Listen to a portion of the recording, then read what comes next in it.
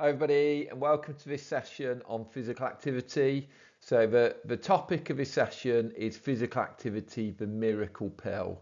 So we're going to be looking at the benefits of physical activity and how that impacts on a healthy lifestyle. So before we get started, it might be useful if you just have access to a pen and paper so you can just note a few things down as we go along through today's session. So the first thing I want you to just consider is currently how confident do you feel you are to have a conversation with a client about physical activity. So 1 would be not confident at all, 10 would be very confident. So just have a few seconds and just jot down on some paper where you are on that scale. So what we're going to cover today, guys, so we're going to cover quite a bit today in today's session.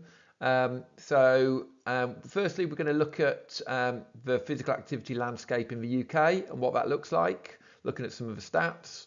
We're going to look at some of the benefits of being physically active. We're also going to look at the physical activity guidelines or recommendations that are set by the UK Chief Medical Officer. We're going to look at some of the common barriers that might prevent us and our clients from being physically active.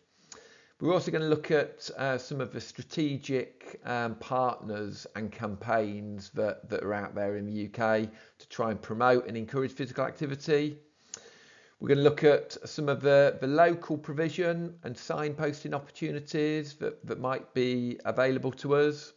And finally, we're going to look at some of the safety considerations with physical activity. So just a little bit about me, guys, before we get started. So my name's Nigel Stevenson. I'm physical activity lead at 1U Lincolnshire. So 1U Lincolnshire is an integrated lifestyle service that has a dedicated Move More pathway. So as part of that, we work in partnership with local leisure centres. We have one-to-one options, we have group delivery, and also various kind of challenge and digital physical activity interventions as well. So I've got over 20 years experience of working in the active leisure sector, and that's involved working in both the private, public and voluntary sectors of the leisure industry. My role has vastly ranged, initially more of a practitioner, working on a one-to-one basis and also delivering group sessions. More recently though, my role has been more kind of oversight, more of a coordination management role, delivering a variety of health improvement programs, including phase 4 cardiac rehab sessions, exercise referral schemes. So I am level 4 trained in a number of specialisms, including cardiac rehab, diabetes, mental health and cancer rehab. And crucially, still pretty passionate about the importance of physical activity, both on a personal level and also obviously in my work life as well. So what does physical activity mean to you? So again, just take a few seconds to reflect on that one. Physical activity will mean lots of different things to each and every one of us. So just take a few seconds to jot down what it means to you.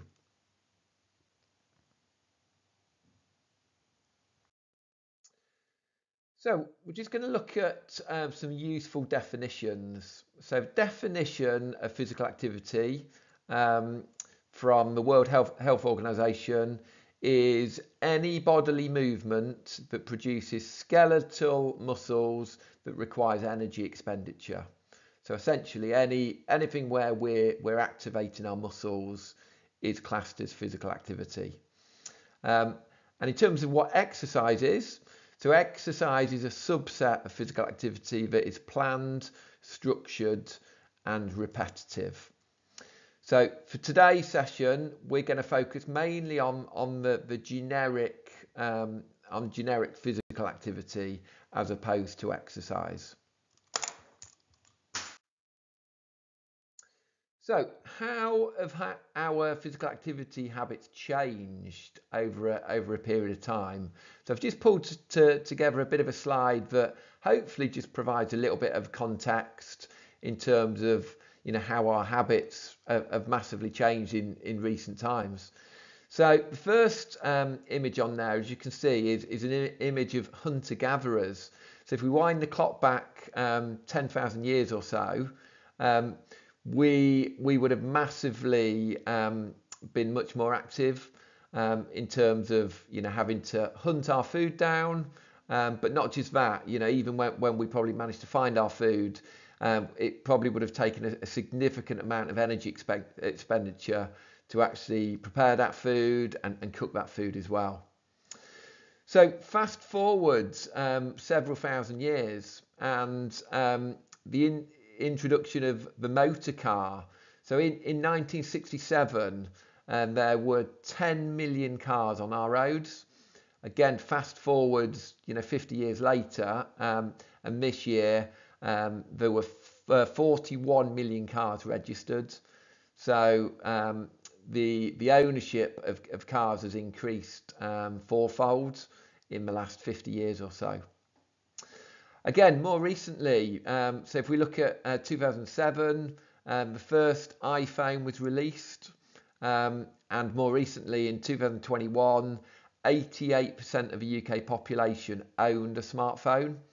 And if I look at my children who are 10 and 12, they are essentially the iPhone generation. They won't know anything different than iPads, iPhones, laptops, the IT generation. Whereas I'm still old enough to remember actually the first mobile phone, which was almost like a brick that got introduced. So how things have kind of really developed, and how potentially that has impacted on our activity levels. And then the final one on here is in 2011, the food delivery companies really launched in the UK, and you can see on there Just Eat in 2022 processed more than 627 million orders, which is a phenomenal number of deliveries that previously wouldn't have happened. So I guess these are just a few examples of how our physical activity levels and habits have changed over a period of time. Now, don't get me wrong, the complexities around inactivity levels are much wider than these four things, but I think that just gives a bit of an example.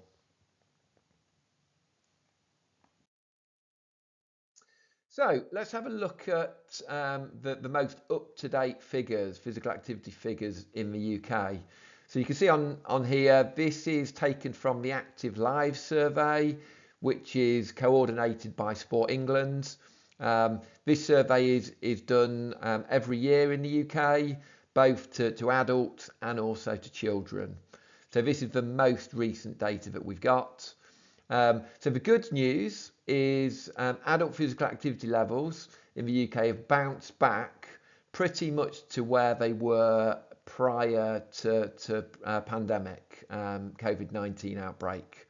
Obviously they massively dropped off during that period, but they have bounced back to very similar to where they were at prior to that.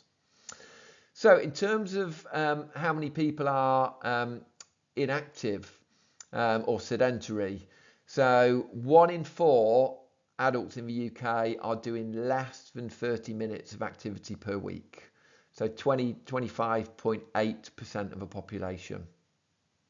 In terms of how many people are still not maintaining or managing to achieve 150 minutes of moderate intensity physical activity per week, so that is 1 in 3 adults. So nearly 38% of the adult population are not managing to achieve that milestone. And also, there's a massive financial impact of inactivity levels. So in the UK, it's expected that it costs the UK government £7.4 billion per year, which is a significant amount of money. And finally, 1 in 6 deaths in the UK is associated with being physically inactive. So what are the current guidelines? So when we're having conversations with our clients, what should we be recommending? So this is the current UK Chief Medical Officer guidelines um, for encouraging adults to be more active. So first of all, the guidelines are that clients should aim to do 150 minutes of moderate intensity physical activity. That could also be vigorous intensity physical activity.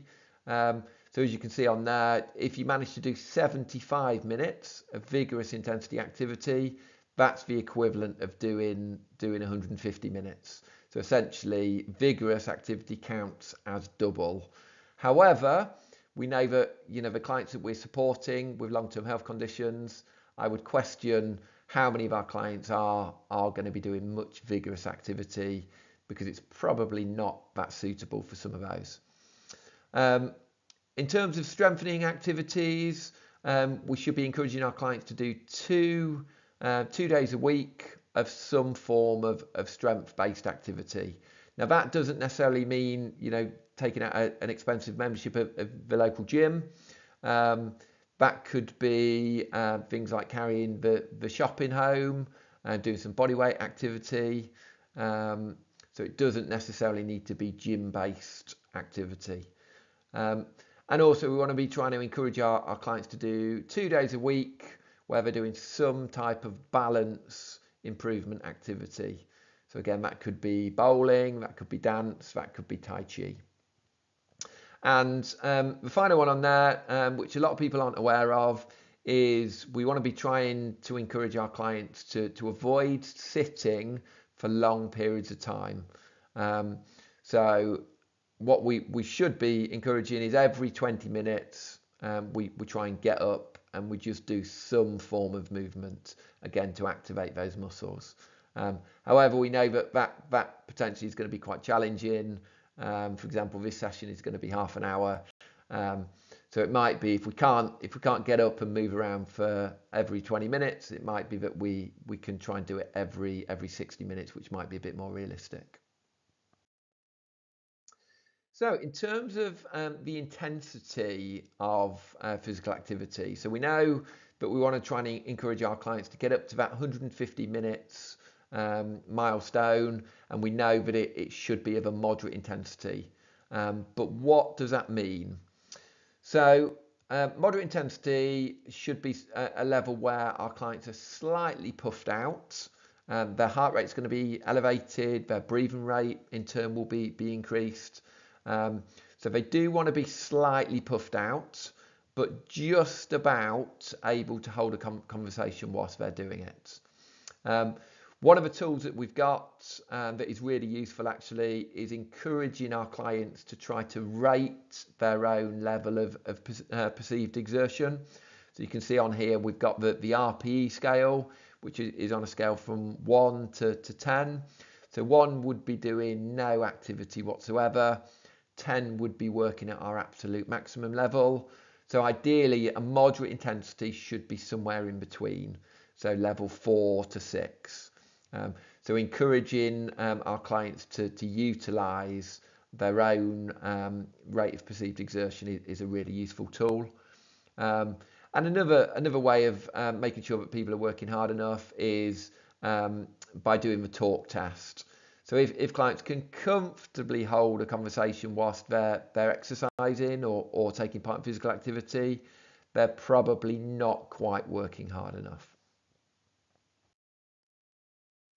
So we've mentioned about the target of 150 minutes, which is the milestone we want to be getting our clients up to.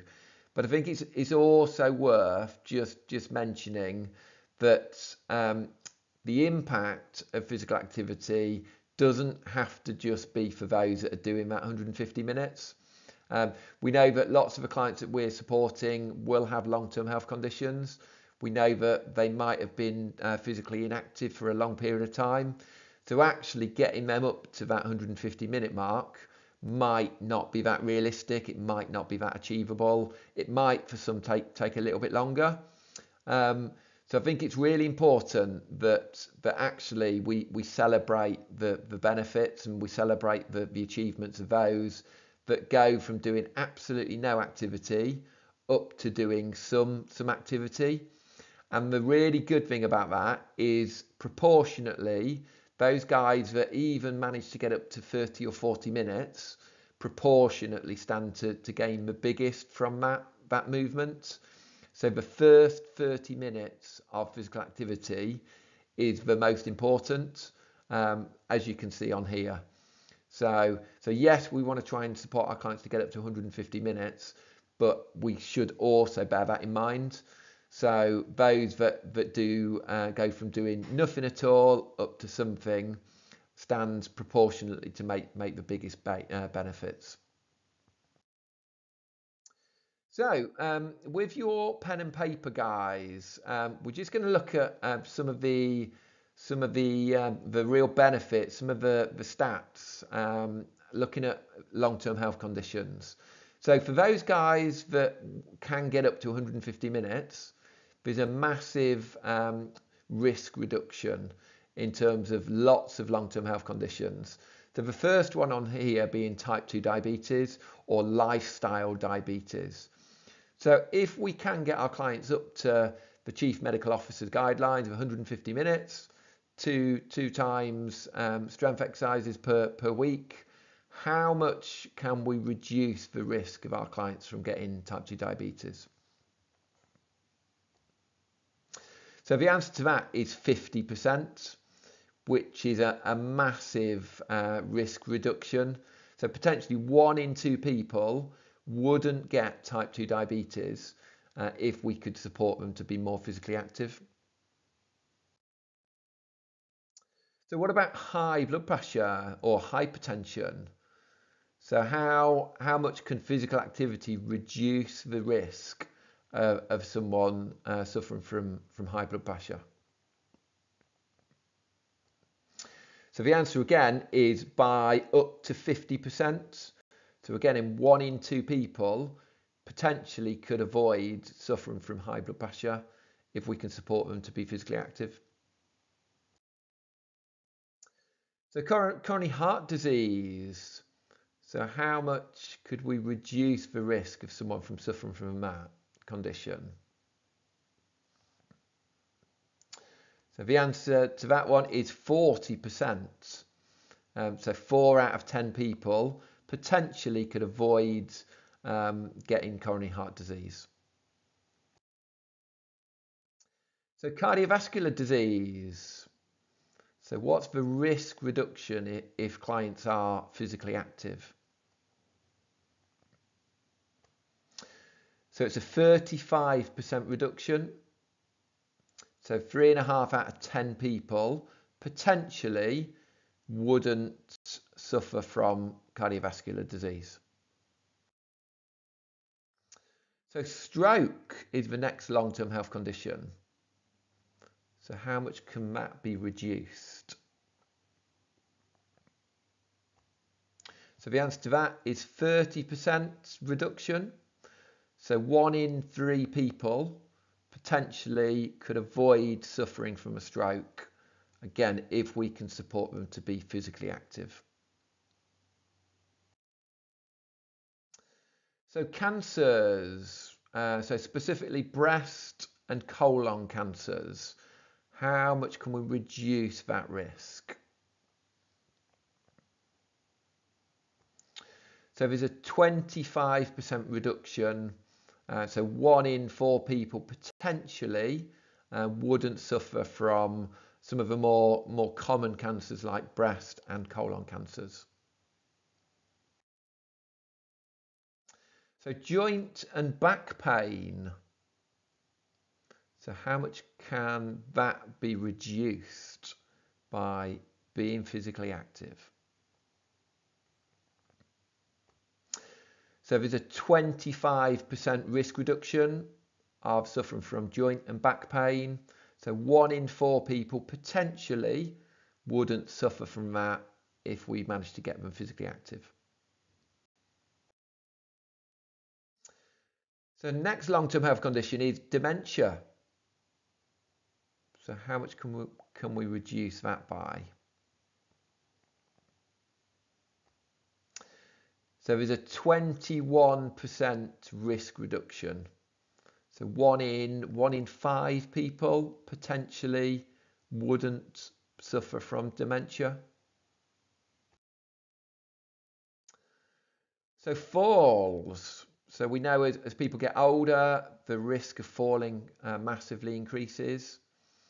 So by how much can we reduce that risk of someone falling?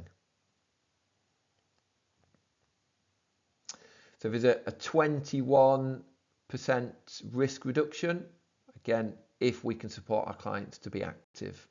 So 1 in 5 people potentially wouldn't suffer from a fall. And obesity. So by definition, anyone with a body mass index of above 30. So how much can we reduce the risk of someone suffering from obesity?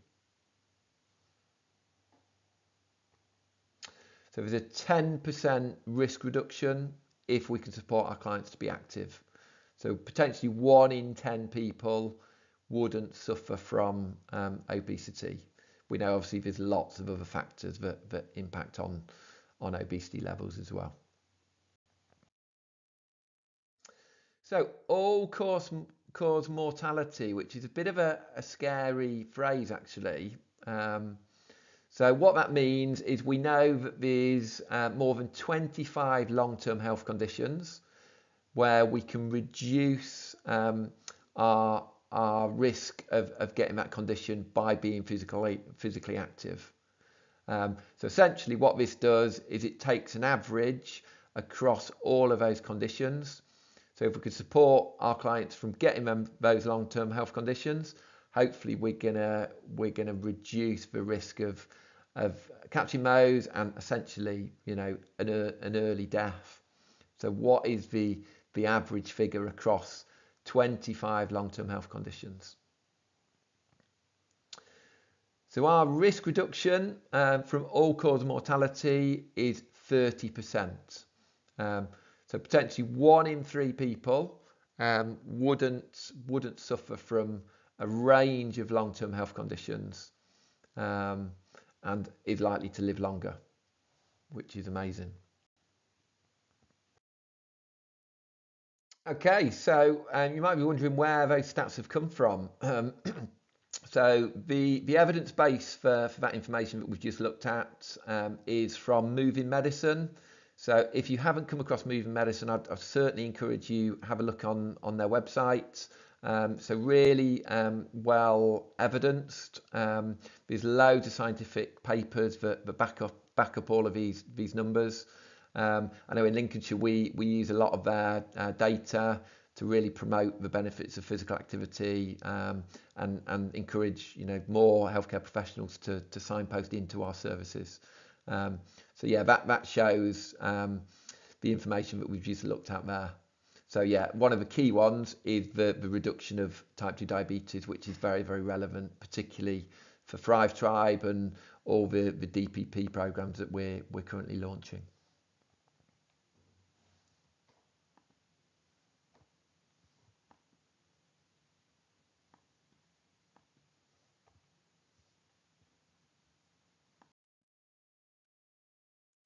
Okay, so we've just looked at some of the stats around various long-term health conditions.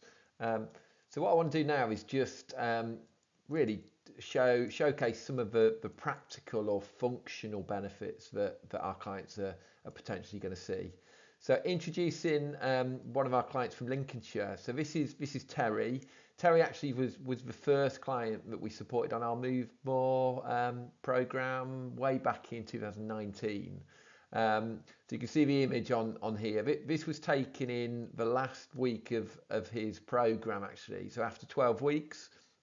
Now one of the biggest, one of Terry's main goals actually when he first came to see us was he just wanted to be able to put his socks on a bit more independently. I think over a period of time, he just got his body had just got deconditioned from not being active, not really knowing what he could or should be doing. not having any idea around any recommendations. So again, hopefully what we did is it just offered him a little bit of support, um, hopefully building up his confidence. And I'm pleased to say at the end of the programme, we managed to get him to put his socks on a lot more independently. So his main goal was achieved. So as you can see on here, we managed to get him a pair of One U Lincolnshire branded socks, which he was thoroughly chuffed about. Um, but also from an integrated point of view, now Terry was only on our Move More pathway, but you can see on here how much he managed to achieve. So we managed to get him going from 0 minutes of activity up to hitting 150 minutes. Probably his biggest challenge actually was getting him to reduce on his alcohol. Again, he just got into bad habits of drinking maybe half a bottle of wine a day, again, with no idea of how much he should be drinking. So we managed to support him with that, offering him very brief advice. We managed to get him eating more healthily. So we managed to get him up to eating 5 or more portions of fruit and veg a day. And as a result of all of those changes, over 12 weeks, we managed to get him to lose 4.7% of his body weight. So we just missed out on a clean sweep of hitting our 5% weight loss target. But I'm sure probably within a week or two, he probably would have hit that. So yeah, that's just one example of how, you know, supporting our clients to be more physically active can have a huge impact on a variety of different lifestyle elements.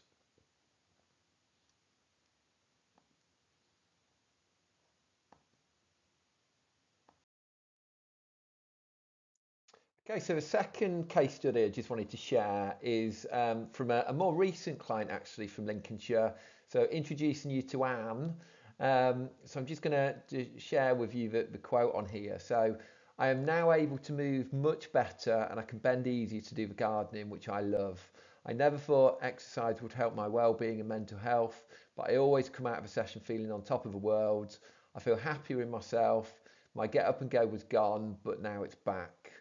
Now, Anne was one of our group clients, so she took part in one of our community physical activity groups in one of the more rural parts of the county.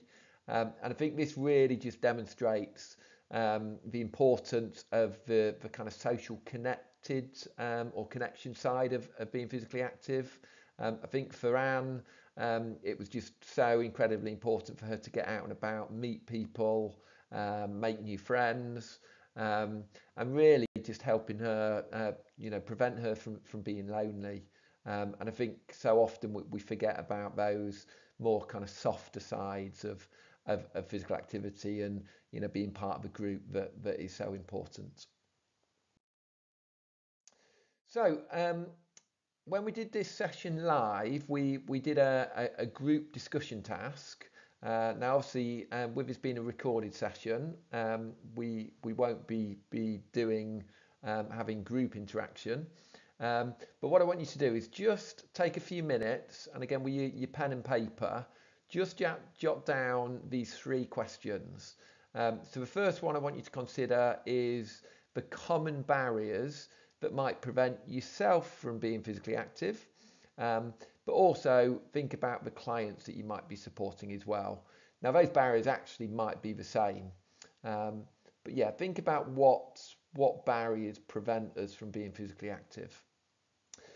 Question 2, I want you to have a think about what top tips you might be able to provide to our clients that might help overcome with some of those identified barriers.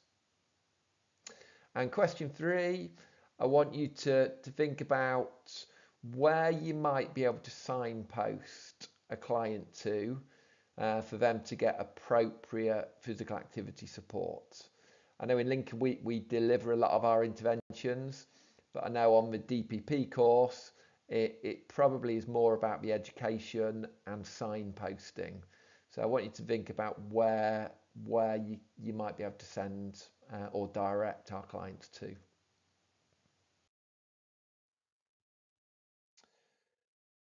So the common barriers then, I've broken these down into five different sections. So hopefully you might have jotted down a few of these. So first of all, physical barriers. So the types of things that might include is kind of lack of fitness, which can be a really common one. We know that injury or long-term health conditions or illnesses um, might be a reason for lack of activity. It might be that our clients are recovering from surgery and as a result of that have felt pain.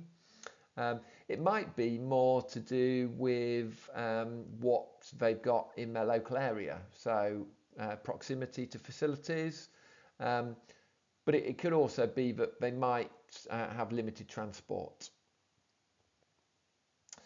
So we know that financial barriers can, particularly at the minute in times of cost of living, a cost of living crisis, that can be a barrier. So we know that limited finances, that might be due to unemployment. It might be that we need to prioritise for our family and can't afford to invest in memberships or clubs. And we know, for sure that some of these clubs can be quite expensive. So the barriers could be more of an emotional nature. So we know that depression or anxiety could be a barrier. We know that lack of confidence, not knowing what people could do, and we know that could manifest in embarrassment or fearfulness to actually give something a go for the first time. So it could be motivational barriers. I think we've probably all felt ourselves at some point, that we've perhaps got bored of something that we've been doing. Certainly, if I reflect back to my school days, negative past experiences, those days where we've been told that we've got to go out and do a cross-country run in the middle of winter, where our PE teacher's probably all nicely wrapped up and we're in a tiny pair of shorts. Certainly from my experience, I still remember that from 30 years or so ago. We know that dislikes, dislike of exercise or the word exercise can be a big barrier for some people. And potentially it could be that people have got excess stress in their life, which could also be a barrier. And the final one is time barriers. How many times do people say, "Oh, I just haven't got time to do it"? And that could be related to work commitments, family commitments. It could be related to us going on holiday. So yeah, hopefully some of these are some of the barriers that you considered as well. Okay, so what advice or top tips can we give to our clients to try and support them to be more physically active? So Sport England have published 8 top tips, which you can see on the screen here. So the top left-hand corner is a really important one. So ideally, we want to try and support our clients to find something that they enjoy doing. I think probably we can all recognise if it's something we don't enjoy, the chances of us sticking to it long term is going to be massively reduced. I think also we need to try and encourage our clients to set goals and make a plan. So no different to in our working life, we would always try and schedule something into our diary, simply because if it's not in there, there's a much greater chance of us forgetting about it. I think also making some small changes. I think sometimes we're our own worst enemy in terms of setting really ambitious targets, particularly in the new year period, where actually it comes back to trip us up, because if we don't manage to achieve those targets, again, do we drop off it totally? And I think building new habits into our daily routine. So again, that could be trying to build in an active lunch break or tea break. It could be every time that you get up from your desk, encouraging our clients to do 10 squats, for example. It might be that we try and get our clients to do stuff outdoors. We know that there's massive evidence that shows that exposure to natural sunlight, vitamin D, and also being close to nature. So again, encouraging people to use natural environments that might be readily available to us. I think starting slowly and building up gradually is an important message. Um, and listening, encouraging our clients to listen to their own body. Ultimately, they will know better than anyone how they're feeling, um, and to take it at their own pace. And the final one on here is encouraging our clients to buddy up.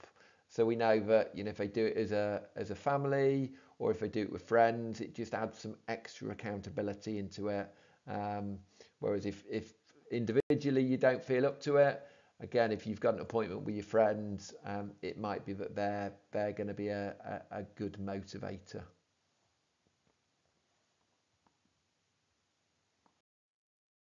Okay, guys, so the next slide is just looking at some of the national physical activity campaigns and resources that are out there. Some of these you might be aware of, some of them maybe not quite so much. So top left-hand corner on here is the Royal College of GP Active Practice kite mark or campaign. So this launched a few years ago now, and what it is essentially a commitment from GP surgeries around encouraging both their patients and their staff to be more physically active. So that they have to demonstrate that they've ticked various boxes to be able to be awarded this kite mark. So again, it might be worth you guys just having a little look at your local GP surgeries to see how many of those practices have actually signed up to that, because it might be a good way to actually reach out to them to try and encourage them to refer into your services on a local level. The active partnerships, so bottom left hand corner there, you hopefully might be aware of these already. Essentially, active partnerships are funded by Sport England. So the Sport England 10-year strategy was launched a few years ago now. And essentially on a local level, the active partnerships are responsible for delivering that 10-year strategy. A key part of that strategy is looking to engage with the health and social care sector to try and support them to be more physically active. So what I'd strongly suggest is if you haven't researched or you haven't reached out to your local active partnership, I would strongly encourage that you do that, because some of the services that you're delivering, I'm sure they would be really keen to kind of be aware of and potentially promote and signpost into. I know in Lincolnshire, we've got Active Lincolnshire and we work really closely with them. Top right hand corner on here, so We Are Undefeatable campaign. So that's a better health campaign. And as you can see on here, really relatable images there. Essentially, a key part of that campaign is making sure that the imagery are relating to people with long-term health conditions. So you can see that the guy on there, clearly had a heart bypass surgery at some point. And again, encouraging that demographic, people with long-term health conditions, to really consider taking part in activity. And the bottom right hand corner there, again, some of the stats that we've looked at today have come from Moving Medicine. So again, if you haven't had a look, have a look on their website. Loads of really useful information on there. That tends to be more for practitioners or healthcare professionals as opposed to clients. But again, just some really useful places to signpost and get some resources from. So signposting opportunities then. So just flagged a few of the main options on here. So first of all, park run. Hopefully some of you guys may be aware of that. Hopefully may have taken part in that. Personally, I think that's such a good program. It's been going now for probably about 10 years. So essentially what it is a 5 kilometre organised walk or run. So don't be put off by the name Park Run. It's totally free of charge. All you need to do is log onto their website, print off your own barcode. You'll then be able to find out where your local park run is. Lincoln, for example, has got 3 park runs. They all take place at 9 o'clock on a Saturday morning. A big part of that is about encouraging people to take part. There's lots of volunteers that line the route, encouraging people along. So again, it might be that people could walk it. It might be that if it's a lap circuit, that if people aren't able to do 5 kilometres, it might be initially they aim to do 1 lap.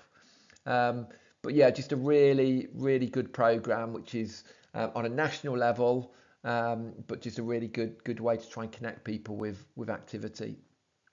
There's lots of apps out there, but the 2 that I've marked on here is the Active 10 app and the Couch to 5K. So the Active 10 app essentially works on GPS tracking. Again, they're both free of charge to download, but essentially every time that the app detects that you've been moving for 10 minutes, it'll give you a little recognition. So every time you move for more than 30 minutes, you'll get 3 recognitions, which over the course of a week you would hit your 150-minute milestone. Obviously, the Couch to 5K, is one that is widely known. You can decide who you want to do it with, who you want to be your kind of buddy out of the people that have recorded messages on there. The Walking for Health programme, which is again a programme that's been offered all over the country. Again, organised health walks, totally free of charge, so we remove any financial barriers. So again, it might be worth just seeking out what's available in your local area, where those walks take place. Good Boost, so that's a water-based programme which has been rolled out, obviously being delivered by local leisure centres. That tends to really target those with musculoskeletal conditions, so those that might really struggle to do any higher impact activities. So the low impact water-based exercise is really good for that.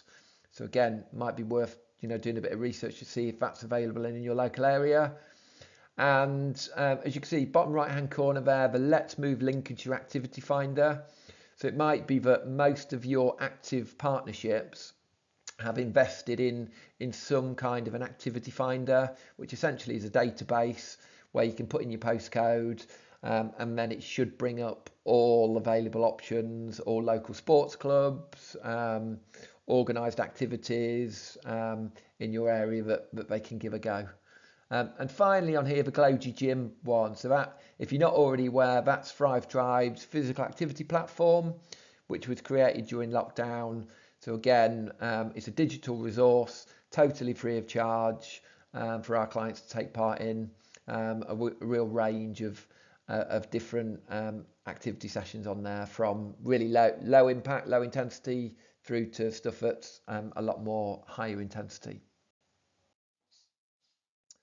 And so this is Glowgy Gym on here. So I've just shared this video, so it just shows you some of the imagery that we've got on there.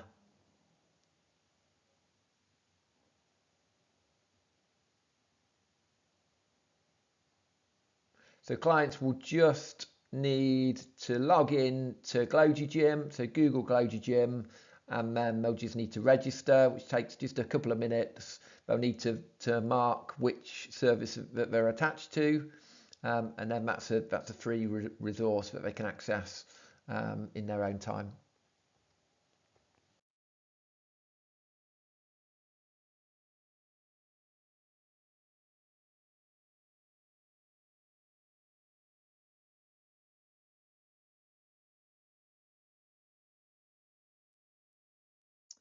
Okay, so we're nearly finished, guys. So last few slides. So just wanted to cover a slide on any kind of risks that might be associated with promoting physical activity. I know historically, certainly people have always viewed physical activity as having an element of risk, which I think is the case with anything that we do in life. Unfortunately, we can't eliminate, a little bit of risk. But I think just to reassure you guys when you're having these conversations, There's recently been a consensus statement around physical activity. So two of these bits on here make up part of that. So step 1 and step 5, which I think are crucial elements of that statement. And I think the first one is the benefits far outweigh the risks or any potential risks. So physical activity is safe, even for people with long-term living with symptoms from multiple medical conditions. So I think that's really important for you guys to be aware of. And the bottom bit on here. So I guess when we're having conversations and trying to encourage our clients to get started, I guess it's always just worth being aware that people that are starting to move for the first time, they might feel a little bit of tenderness, they might feel a little bit of soreness, they might get DOMS, so delayed onset of muscle soreness. So essentially what that is it's the micro tearing of our muscles. So generally you will get DOMS when you're doing anything that you're doing for the first time, or things that you haven't done for a very long time, which is a little bit of a shock to the body.